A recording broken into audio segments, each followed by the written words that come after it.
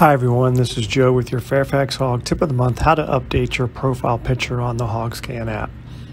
First thing, go to the fairfaxhog.com website and make sure you're logged in by entering your username and password if you're not currently logged in.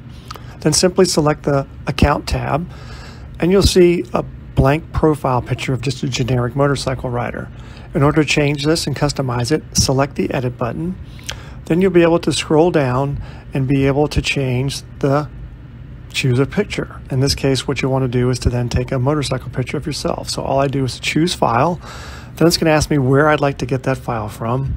Simply go to the directory where I have that file located, select that file, hit OK, and then in order to save this change, I go down to the bottom and save that change.